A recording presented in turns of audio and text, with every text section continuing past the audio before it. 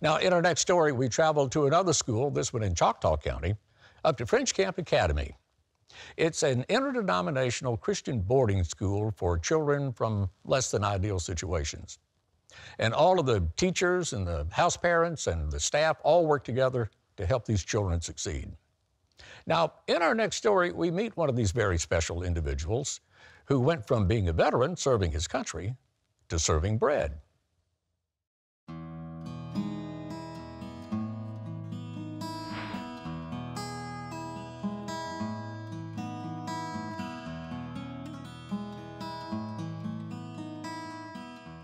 If you'd told me even 12 years ago that at this time I would have baked over 135,000 loaves of bread, I'd have laughed at you. I would have told you were crazy. In some ways, I still don't consider myself a baker, but I bake. French Camp Academy is a school that deals with kids that come from troubled situations, not necessarily of their own creation. We try to deal with these situations one heart at a time.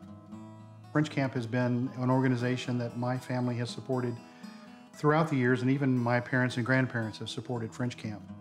I almost ended up here as a student at French Camp Academy because of some choices that I made.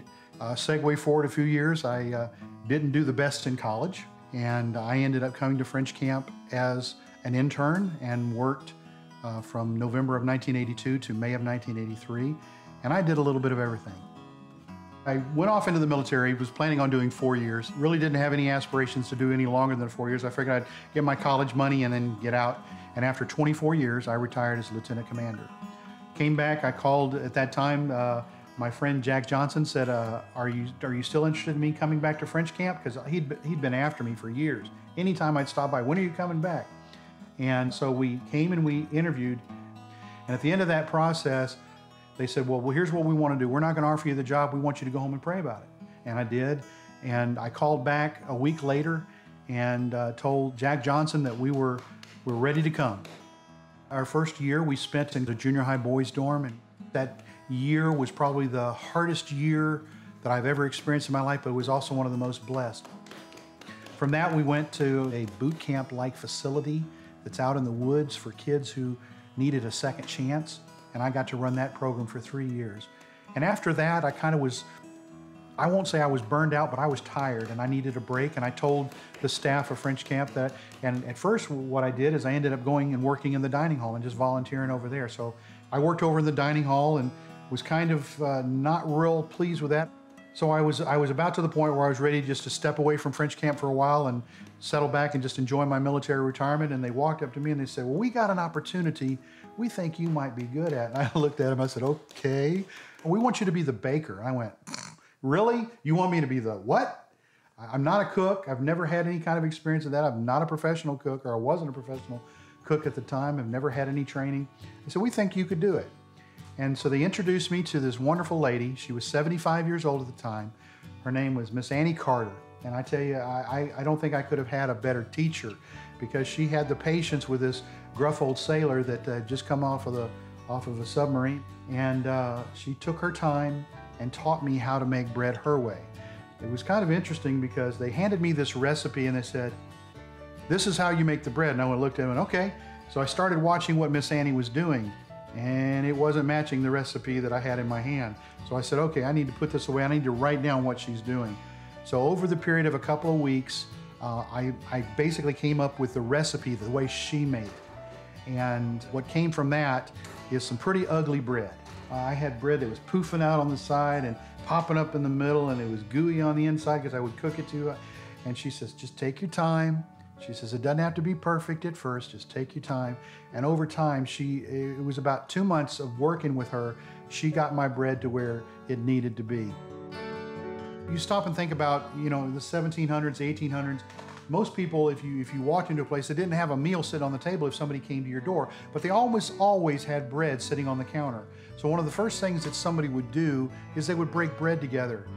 It was one of those things that broke down the barriers.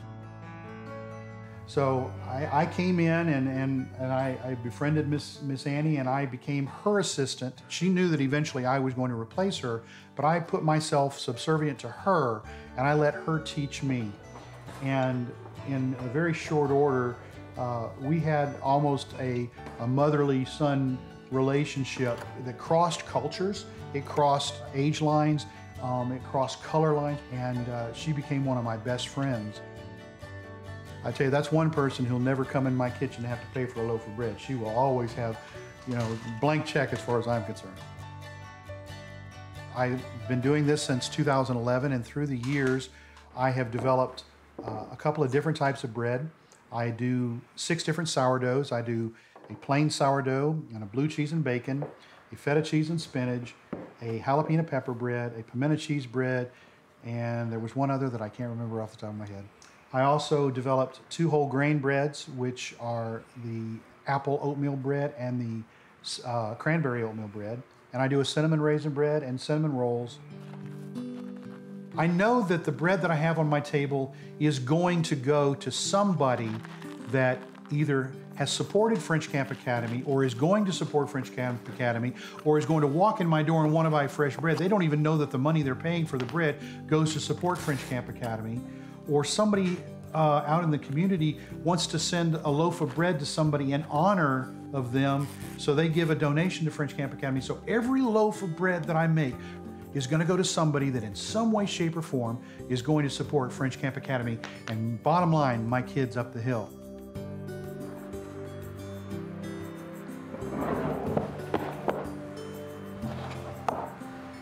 A lot of times we have preconceived notions of what we're going to do with our lives. The bread baking was definitely not in my wheelhouse. It was not something I intended to do. It was not something I wanted to do. I went from being an executive assistant to a 4-star admiral to being a baker. It's a little bit out of sync, but in the scheme of things, this is more important than what I did there.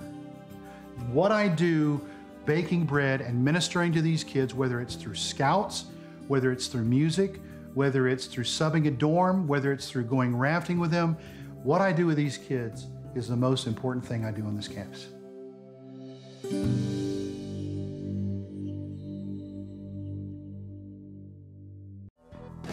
Thanks for joining us. If you like what you see, subscribe to Mississippi Public Broadcasting. Till next time, I'll be seeing you on Mississippi Roads. Down Mississippi.